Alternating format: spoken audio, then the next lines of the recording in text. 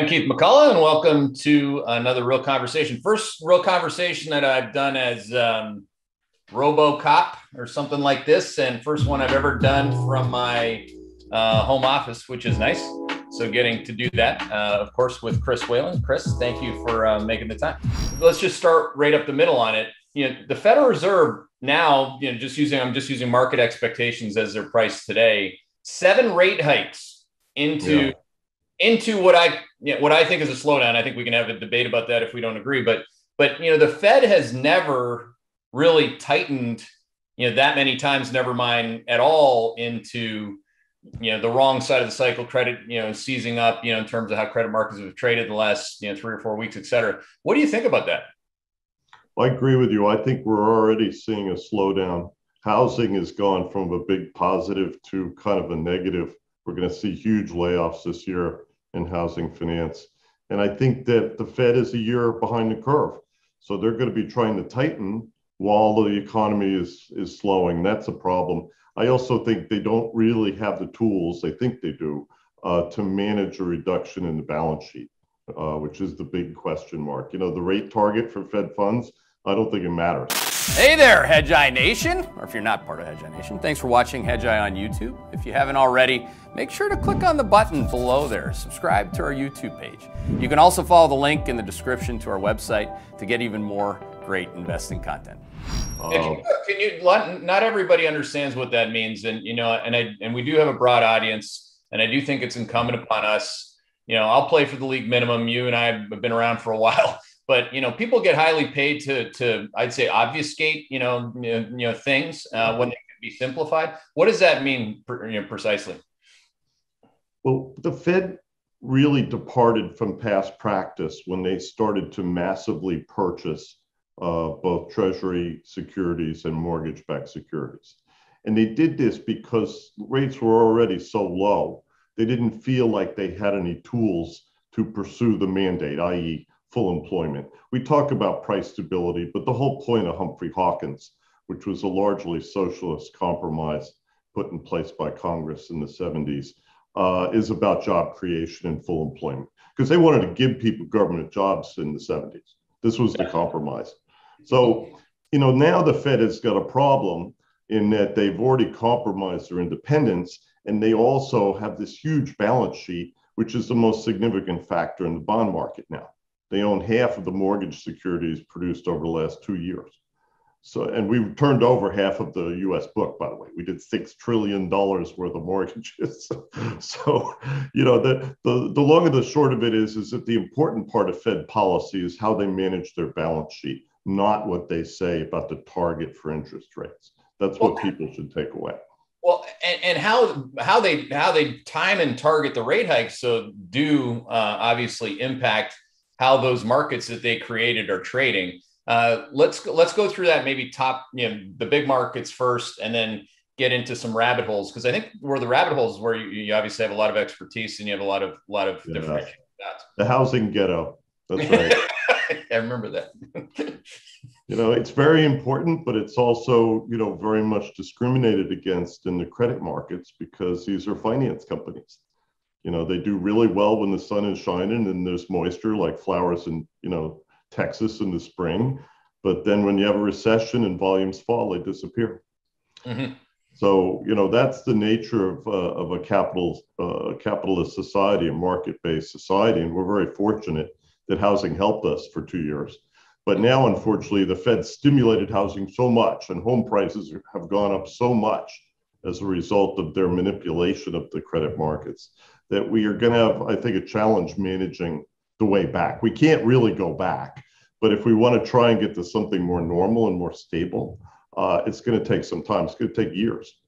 I mean, how do you, on the big stuff, how do you do that without the big players on the sell side taking on real risk?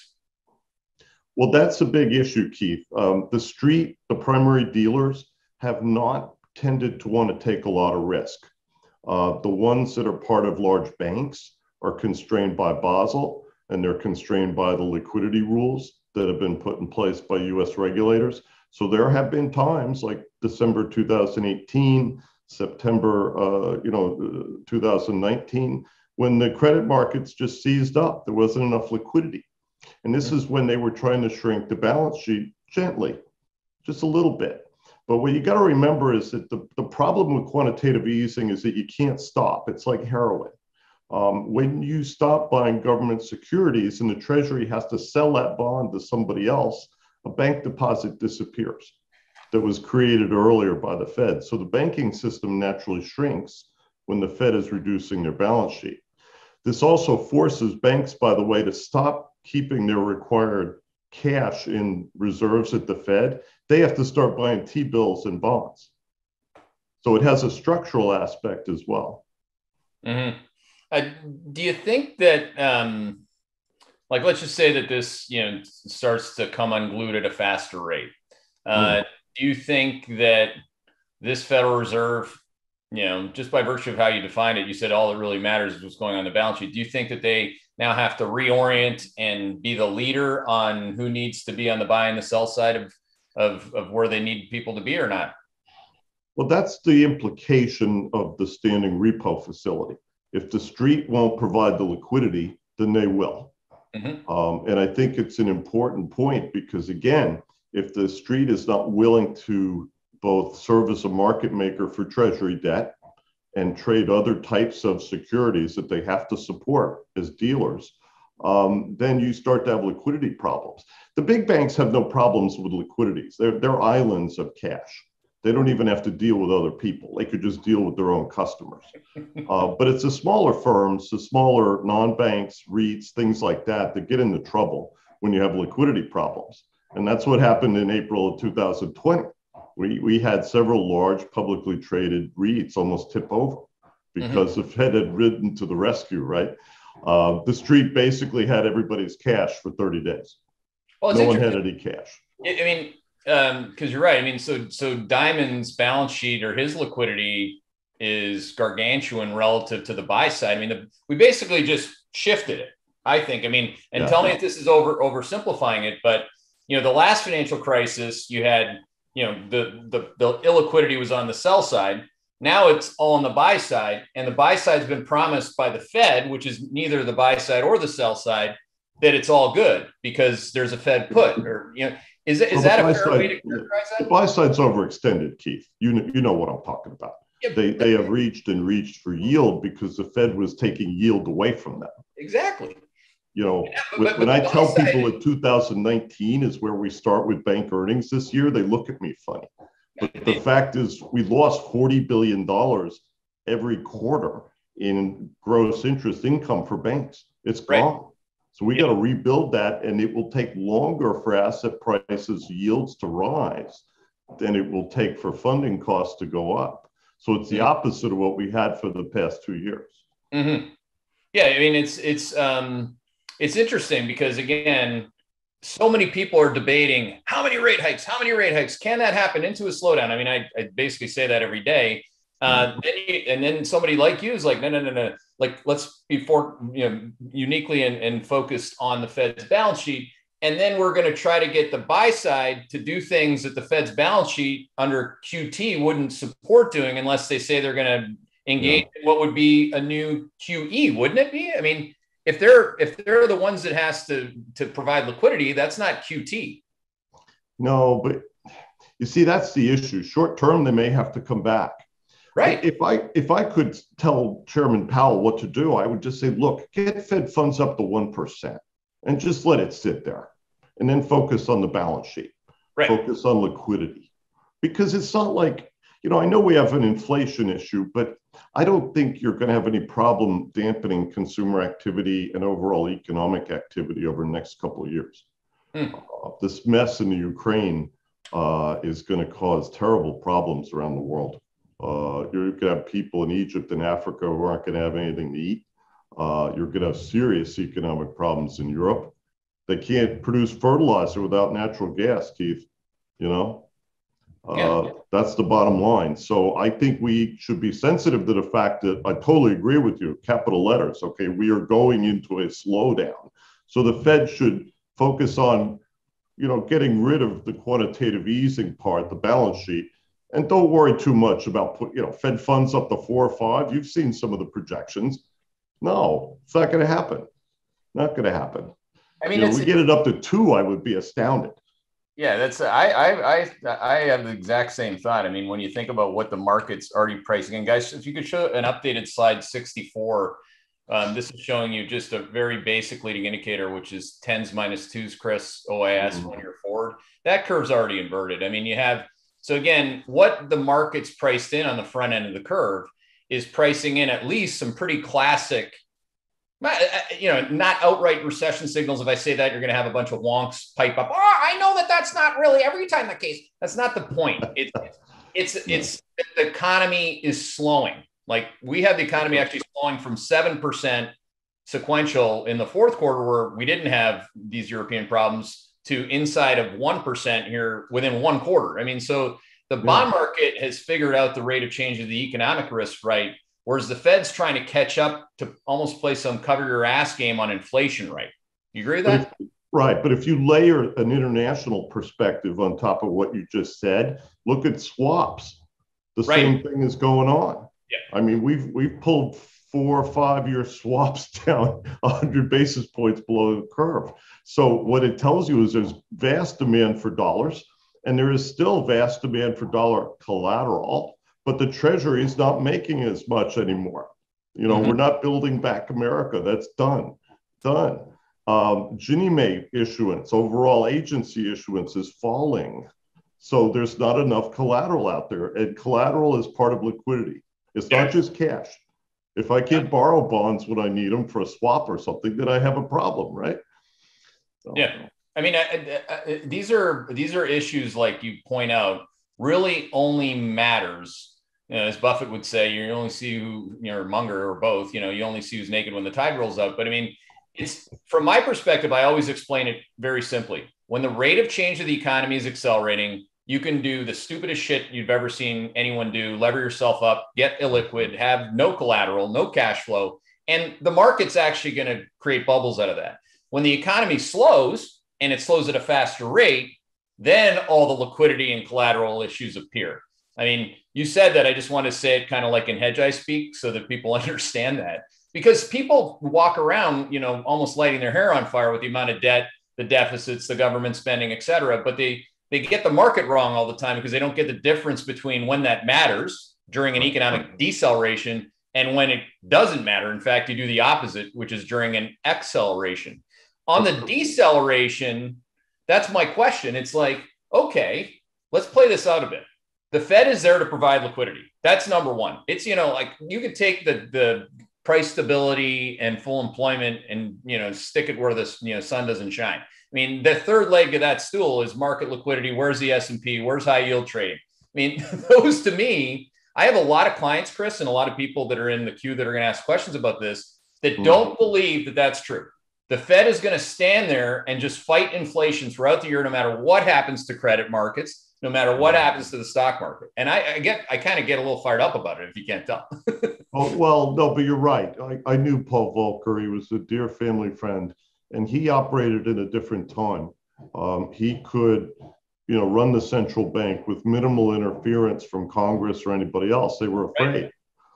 Today, this cowed and completely intimidated Federal Reserve Board has basically traded away the family silver.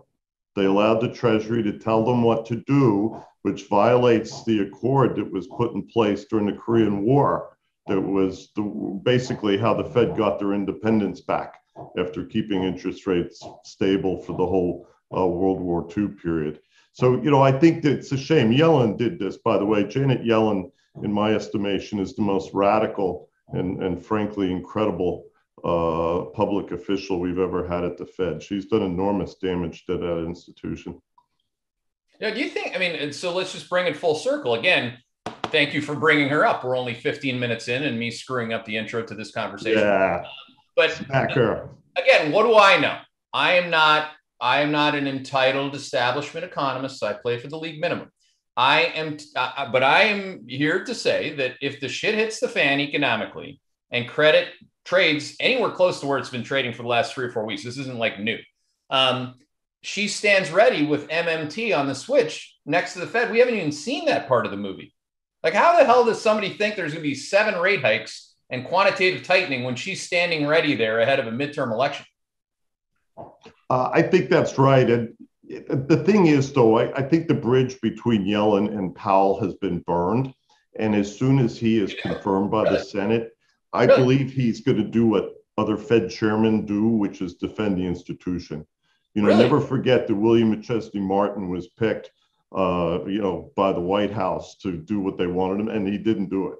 He ended up defending the central bank. So, I think Powell will do the same thing once he doesn't have to worry about Capitol Hill anymore. So why do you think that's a new? I haven't heard that before. But why do you think the bridge was burned and that it will be abandoned? Like, when did that happen? Early in the process, when he was renominated by Joe Biden, Yellen kind of was unwilling to support him, and then actually threw him under the bus when she thought he might be in trouble. So, Washington is a funny town, Keith. I grew up in Washington, and when you do that, people remember. Okay. Well, that'll be interesting. So that would imply that he doesn't play ball and that we don't get MMT? I would think not. I think there's still enough of a conservative tendency at the Fed, despite some of the crazy things they've done, that they won't go that far because they don't have the legal authority to do it. When you could make an excuse for quantitative easing in the name of fighting COVID or something like that, okay. But if you start explicitly monetizing all of the Treasury's issuance, we're a banana republic then. We're in big trouble and the dollar goes bye-bye. So I think they understand the difference between those two things. Hopefully we won't have another extraordinary experience like COVID anytime soon. Okay, so if he goes back to, I think that's an excellent point that you're one of the few people that'll make that point. But let's go back to the scenario analysis where the economy slows, S&P is now down 20% instead of where it just bounced from down 13. Yeah. And high yield spreads instead of 400 over are approaching 500 over on high yield OAS.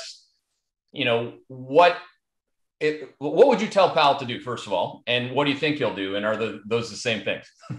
Well, I think they've already told us what they're going to do with targets. They're going to stick to the meeting schedule. So if they can bump a quarter point at each scheduled meeting, I think that's what they'll do this year. There's no reason to go any faster because, frankly, the credit markets, they're not. The problem of inflation is mostly caused by external factors that we didn't have 2 years ago. Okay, that's their issue. And they still believe this. The Fed is not willing to admit that inflation's not going to come down. They're still hoping it will. All right. But then I think, the real issue is how do we deal with this balance sheet? If collateral gets really tight, should we sell? Answer, yes. Use the markets. If the markets are well bid for Ginnie Mae's, give it to them. Yep. Because, that's the whole point. They need to understand that the dealers have a very limited appetite for risk. So if Treasury, for example, is in the middle of a funding and then we have problems somewhere, a surprise, SoftBank files bankruptcy in Japan or something, something like that is going to happen. You're going to have credit events rippling through the system because of Russia, stuff that we're not expecting. You're going to have payment interruptions that are going to cause defaults that we're not expecting.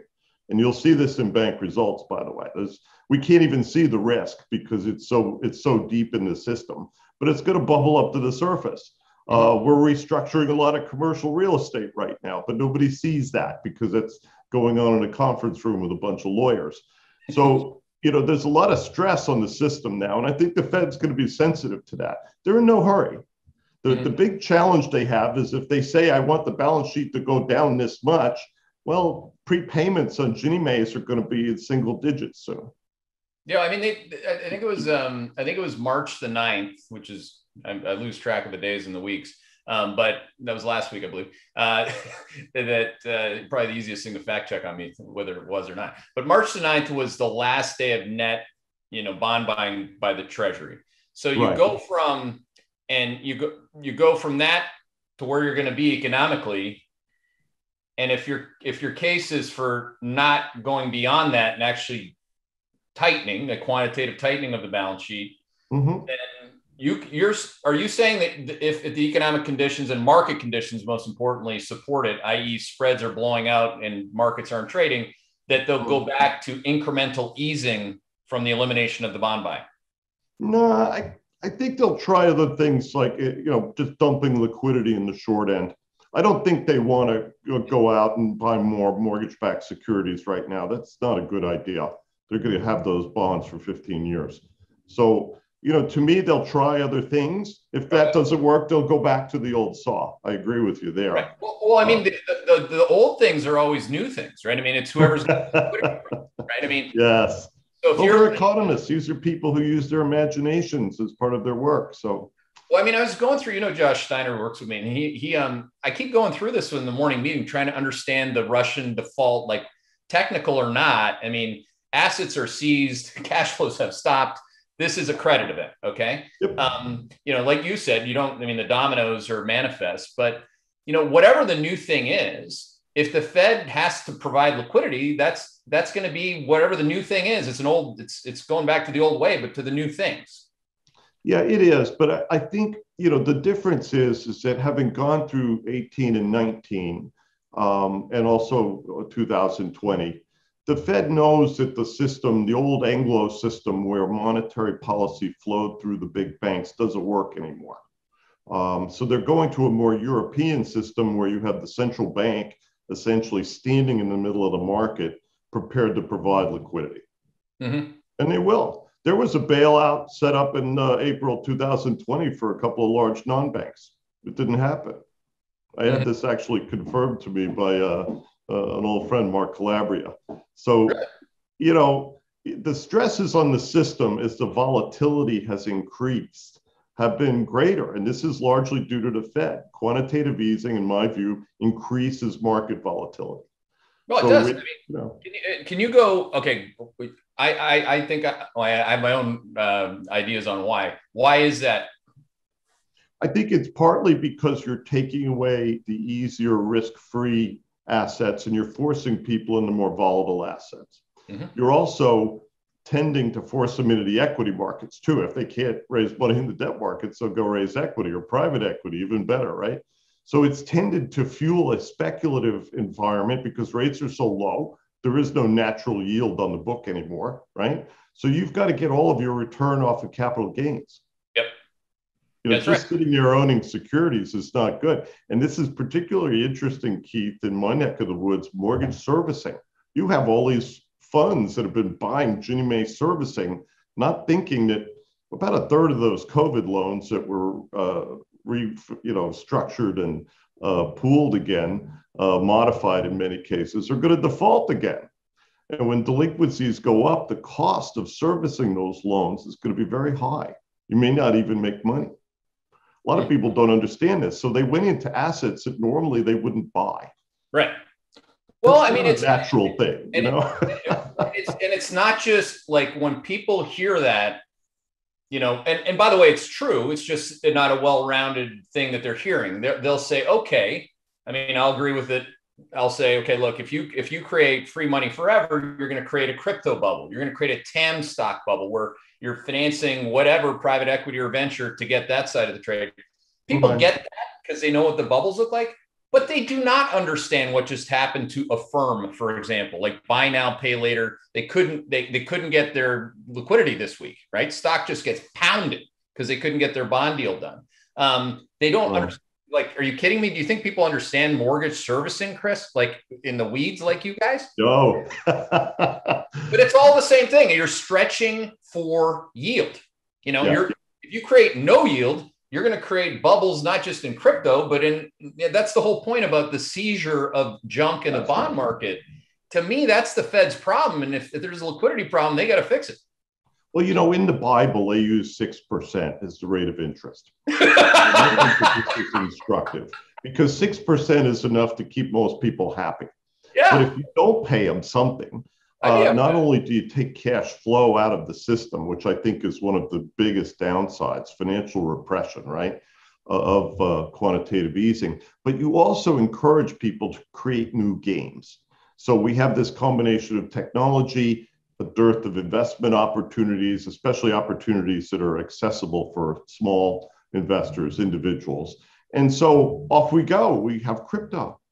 And crypto is basically speculating on the value of poker chips. We're not even playing poker. And many of the people in crypto, by the way, have a background in professional poker, which I think is interesting.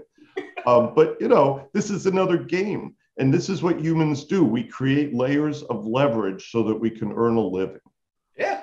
It's just a natural human tendency. I think, if somebody who is now completely triggered because they're a maxi or they're a hornet or they got laser eyes, like if you just take a step back and you haven't reduced your whole life and your future to hodling, and you actually listen to what an industry veteran just said about human history all the way back to the Bible.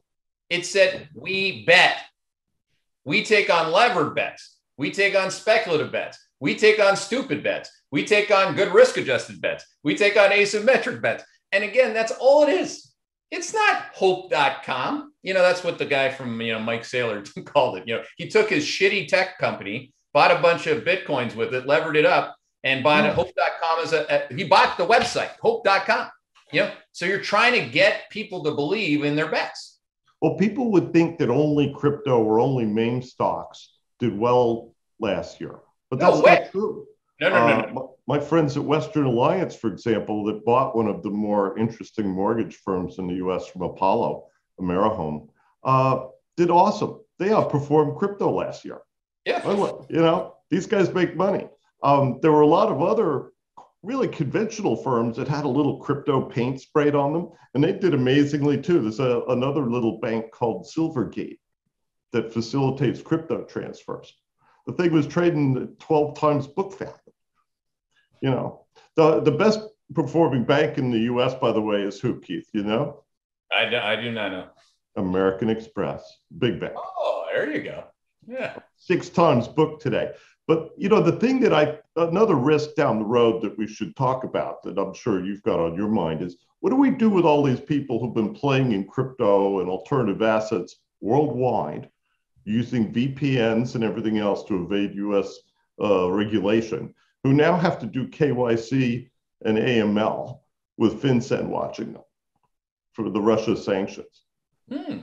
How do you do KYC on a crypto trade before you do it? Answer is you don't. I think if you ask most people that have a crypto account and you said, what is KYC? You would have a very low score on who could answer that question correctly. Let's just start with that. I know. But you know what? Again, going back to your imagery of the hodler, these people are about to learn, because the funny thing is about blockchain, everybody goes on about blockchain. It's a wonderful map if you work for the Internal Revenue Service. Right. I mean, you got to eventually learn about drawdowns, crashes, taxes, regulation. Like, hello, this is like, and I'm not trying to shit on crypto. I mean, again, it's just the highest beta, bet at the casino. I mean, and I love it if we're in economic acceleration quad 2 where we can put on bets and actually make money.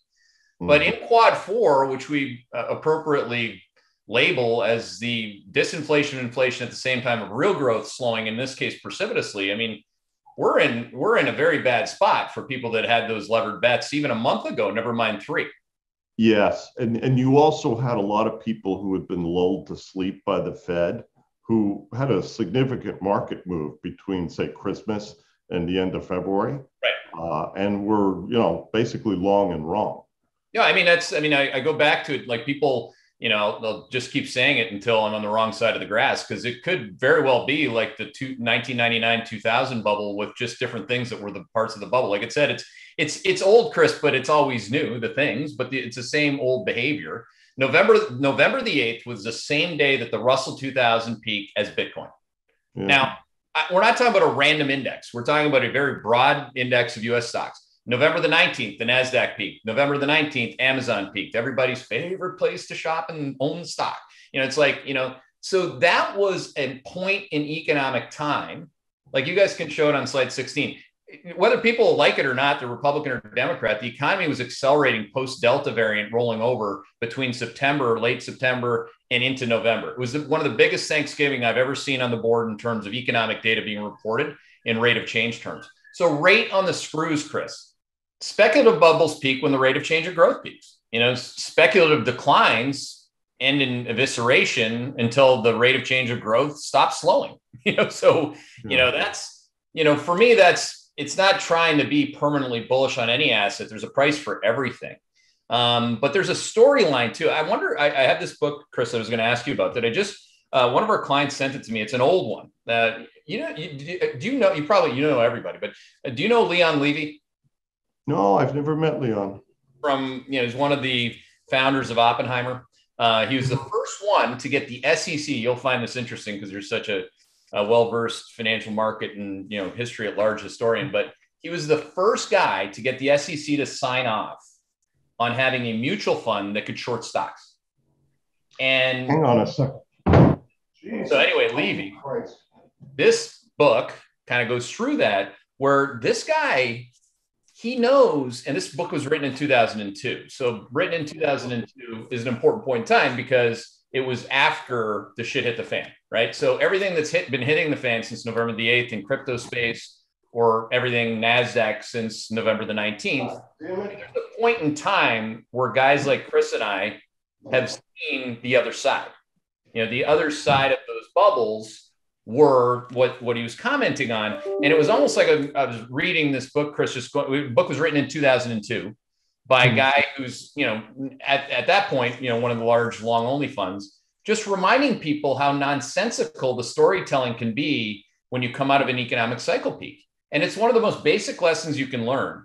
But now my greatest fear is that all that is in financial products and levered products and illiquid products that aren't stocks. Like we're blowing up TAM stocks that go from 50 times revenue to 8 times revenue. And then some 26-year-old analyst is telling you that on his spreadsheet, it's cheap. I mean, that's not. They have to come up with something to say, Keith. Right? Those guys are going away, by the way, those TAM analysts. But the people that remember, again, that's the whole point of Wall Street, isn't it? That we have to bring in a whole new cattle class of analysts that didn't get fired yet, that make the same mistakes. Like you said, they're going to learn. Yeah, well, we'll see.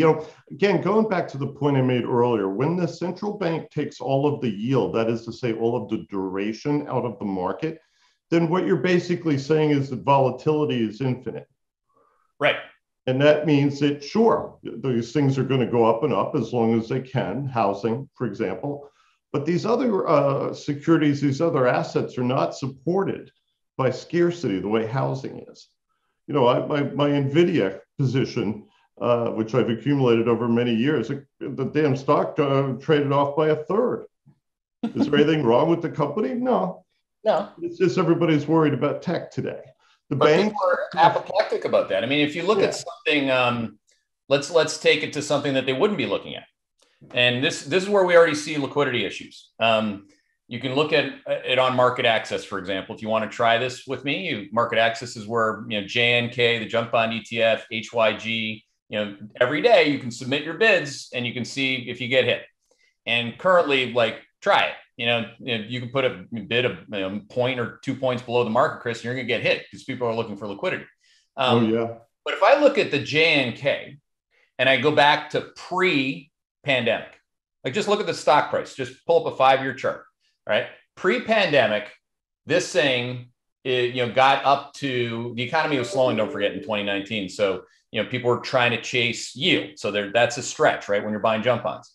If you go back to 2018, when the economic cycle peaked, the JNK was at 90. Then as the economy, when the shit hit the fan, right before it hit the fan in 2020, it got up to, it was 10% higher than that. Then it was 10% higher than that after the pandemic. So you go from a bond index that's priced at 90 in ETF terms to almost 110. Yeah. And the first part of the correction is to 102. Ooh, what is it that, why wouldn't, if the economy slows towards a recession or just slows to towards 1 or 0%, why wouldn't all bond prices that became bubbles too, why wouldn't they go back to where they were? I think that's the big question is hanging over the markets today.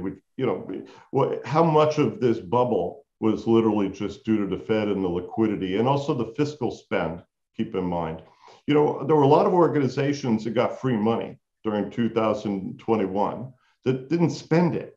So if you look at the municipal market, there was almost no issuance. They basically just sat back. A lot of not-for-profits, the same thing. Well, now eventually they're going to have to start funding again at relatively normal rates. But there was a long period of time when there was nothing going on. So people who invested in that market had to go look somewhere else. And you had many other examples of this. So the discontinuities that have been created by our beloved civil servants at the Fed are unknown. We don't know how it's going to work out. All we need is one nice, juicy default on top of the Russian default, of course, that's going to, I think, get people scared. You see this in Asia. Look at the selling we've seen out of the Asian markets this week.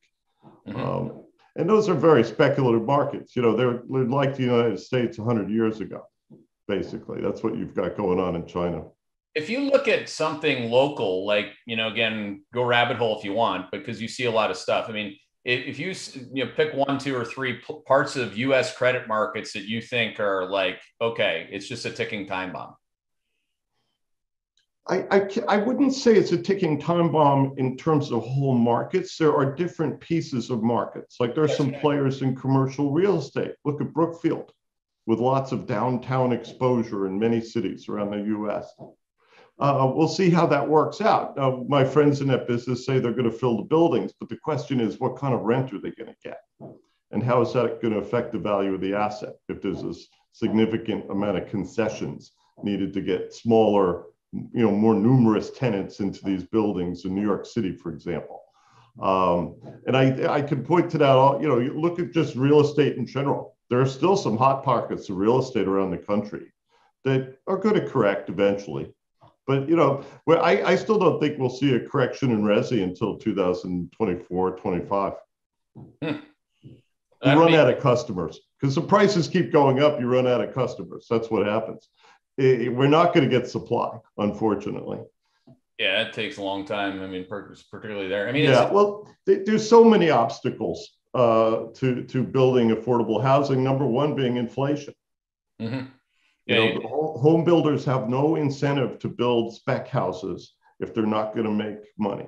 Well, there's like my dad is a retired firefighter, so I was his like schlep. I would be building houses with him, you know, all the time. Like I'm doing all the crap jobs, like tarring the basement and carrying shit and just doing whatever he told me, banging the nails, obviously. But you know, most builders, you know, they work off, again, some very basic assumptions, which is, again, and it's really tight when those costs start rising. So the best way, and it's no different than somebody who just blew up owning a bunch of TAM stocks. It's that if you lost money speculating on a new home build, you're not immediately going back to doing that if the Federal Reserve starts cutting interest rates. I mean, it's like like somebody said, Ami Joseph, our tech software analyst, said on the call the other day, he's like, yeah, you don't just snap back to 40 trading at 40 times revenues. I mean, there's a lot of battle scars out there. Well, certainly not in financials. You know, the banks have weathered the sell-off that we've seen in the past couple of months much better than the broad market. But still, I think you're going to see declining earnings and relatively flat to down revenue compared to the real benchmark. You know, we had 2 years of noise. So you can basically throw 2021 into the waste can in terms of benchmarking the industry's performance. There were so many gap adjustments, particularly banks pulling reserves back into income. It made income look better. Well, on that, I had one question for you. I don't know if you can see my screen, slide 56, guys, because I'm short. I was shorting the financials today. I put out a note. Shorting the financials. You know, pray for me. But, you know, if you look at this, like last year in the second quarter, financials, like we're talking about mainline, you know, headline sector ETF, 181% earnings growth in the second quarter. I mean, even if you aren't slowing, you're going to be looking like you're slowing precipitously on, like you said, revenues. The curve is obviously pancaked relative to where it was then. And your labor costs are straight up. So, you know, like, why would you buy a bank stock, you know, particularly after it's bounced like into that? Look, the Fed can't subsidize operating expenses. And the most important metric for any big bank is operating efficiency. If you're not down in the 50% range somewhere, you're in trouble. You know, think about Bank of America, which is one of the most heavily traded large cap stocks in terms of volume. That bank has been dead in the water for 10 years under Brian Moynihan. When they got done paying the lawyers for the mortgage mess, suddenly their expenses dropped $20 billion and everybody got excited. And the stock ran. You remember that. Yeah. But now, it sits at the bottom of its peer group. The financial performance of that institution is just a tragedy.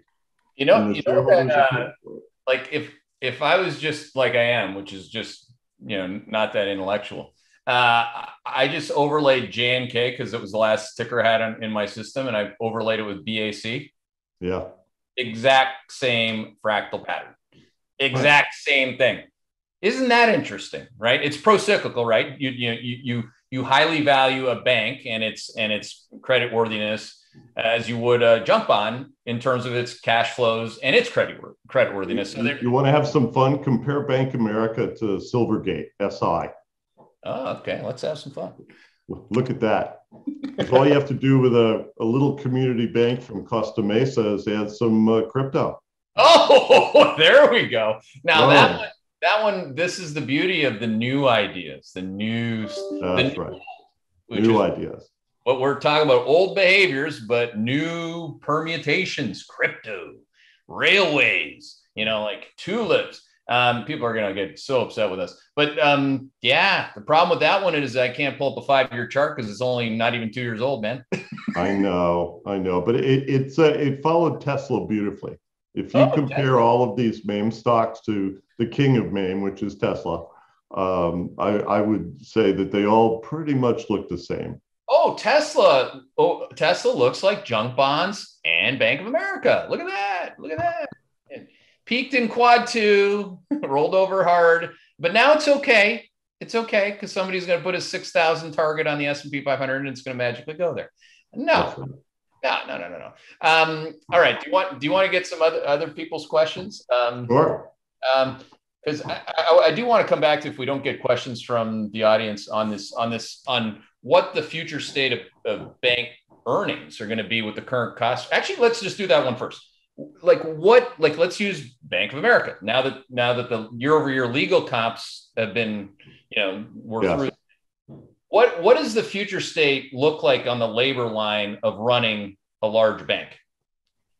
Well, they're going to continue to have very low credit costs for a little while, most of this year. So that's not going to be a drag. The real issue for banks is what happens to funding. If you start seeing any increase in funding costs, they're not going to make it back on the loan side in terms of the pricing of loans. And they're not really going to make it back much on securities. Mm-hmm. I wrote a fairly critical note of TD the other day because it's a big Canadian bank and they buy another US bank and they can't even lend them the deposits they have. Half of that book is in securities. And guess what? They're not making much money. Really? So the Canadians bought, what was it, Horizon or something? Some US? First Horizon, the old First Tennessee business. Okay. $100 billion in core deposits that they don't need. Because, basically the Canadians are asset managers. They're not very good bankers, and they have never had success in the United States. Never. All of the Canadian invasions of the U.S. community banking market have ended up badly. So now that I'm going to piss some more people off, from crypto, let's go to Canadian bankers. I'm Canadian, which you probably know. It's where you send like your third tier. It's like junior C hockey, where you got the league is Wall Street, and if you really can name your place, you might work in London. But if you get sent to run a Canadian bank, you're and now Canadian banks are going to buy a bank from Tennessee. That's interesting. You've been buying them all the time. You know who's leaving is Banco Santander. They have figured out that they should get out of the bank business and just do auto loans. Oh, non-bank. So non-bank finance, if you do it right, is much more profitable than your typical community bank. But it takes a different skill set, different risk management skills, particularly.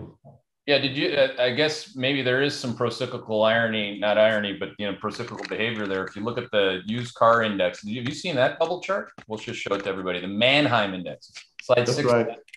That thing is a beauty. Well, bank loans on autos, the prime auto stuff they do, the loss given default is almost zero. Is it? Yeah, because of used car prices.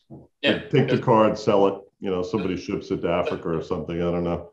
So again, it gets back to the point you made earlier, fundamentally, about collateral, right? I mean, it's Yes. like, and for a lot of people with low incomes, that is their most liquid asset. It's very much. And it's typically, they don't wait around when you're late on your car loan. They go take the car. It resolves itself within 60 days. I love how you just boil down, like you can speak at the most sophisticated level and teach people through that, and then you're just like boiling it down. It's like, I have a friend who used to do this. He'd come up to your house at 10 o'clock at night, pull your garage door off, take the car. But the repo man? Oh yeah. Oh yeah. The garage door does not protect you from the repo man in the state of Maryland. Those are my buddies. I like repo guys. Those kinds of repo guys. All right, let's get to the questions. Actually, the first question is from a gentleman in North Carolina, John in North Carolina. Outside of the rate hike, I guess he's got the same point here, like whatever it is. What other speech from Powell or other people at the Fed are you paying close attention to?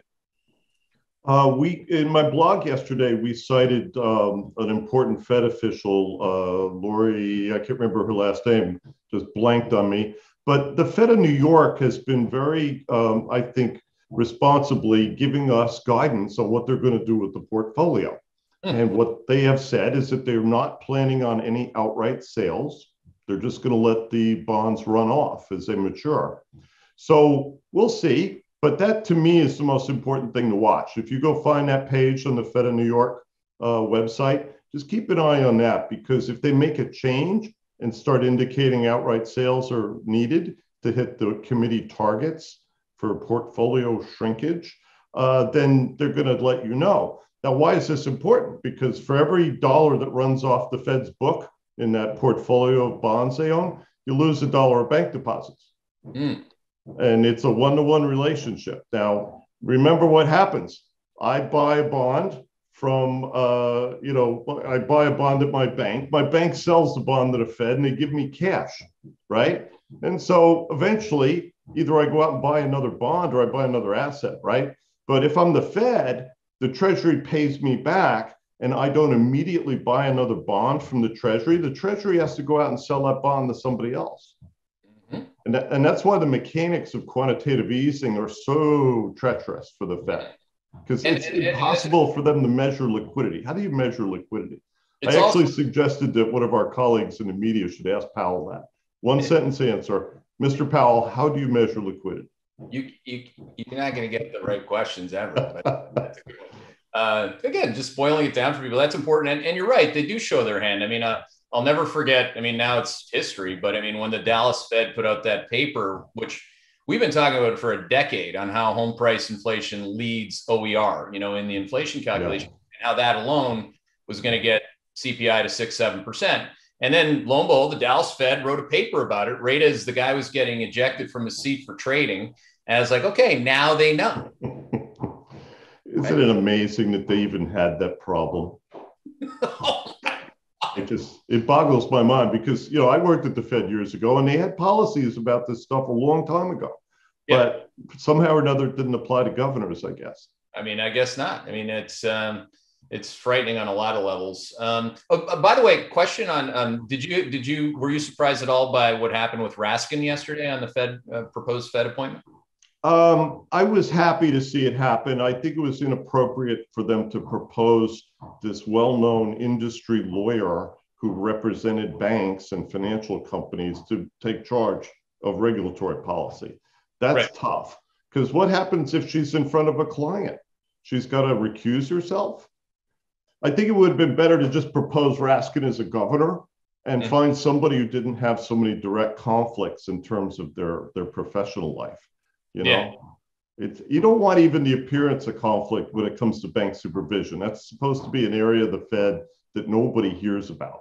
And I think the oil industry obviously wasn't supporting her, because they thought she was going to become yet another one of these people who wants to turn the Fed into an environmental agency. But you know what? Come November, Keith, we're going to solve this problem. If you see the photographs of Nancy Pelosi recently, this is somebody who is in dread. about the future. And I think she's going to end up retiring after November. That's interesting. All right, we have some time for a couple more questions. Tim in St. Louis, are we asking about other issues, other failures this time around, and he's asking about these rocket mortgage companies. Do you think that these things could go towards bankruptcy? Oh, no. Rocket is one of the preeminent non-bank lenders in the country. They have so much cash on their balance sheet, they don't need to borrow from banks to fund their production. Very efficient, very well run business. Mark Gilbert, wonderful executive, built the whole series of companies. He's been enormously generous in Detroit. So I wouldn't worry about Rocket, PennyMac, those guys. They're all very solid. The top 10, who mostly are the ones who service loans, they own the servicing, they're okay. The banks will finance them. No, the little guys are the ones you worry about. That business, we have clients there, and there's a reason why in Detroit they call it the mortgage city instead of the motor city all of a sudden. I mean, these guys are making a lot of money, and there are a lot of companies doing well that work for these companies. And there's a couple of other firms besides Rocket. You have Flagstar, which is a relatively small bank, but it's one of the biggest servicers in the country. Very well-run institution, top performer, by the way, 20% equity returns.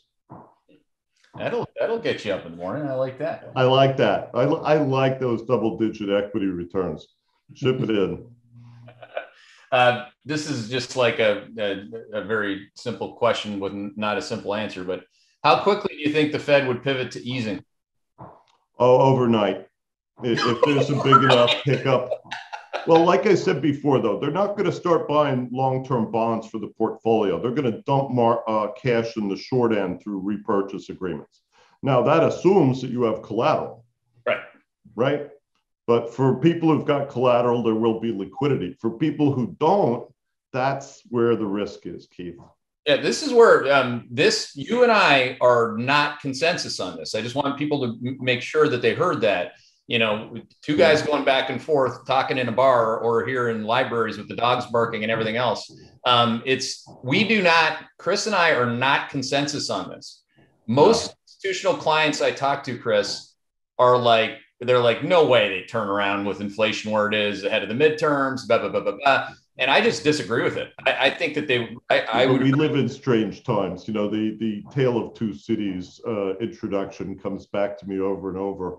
I'll give you an example. My brother, Michael Whalen's a very well-known songwriter, composer, and he knows some of these private equity guys that have been buying catalogs from aging rock and rollers at very substantial prices. Oh, really? Yes. And he thinks they're crazy, by the way.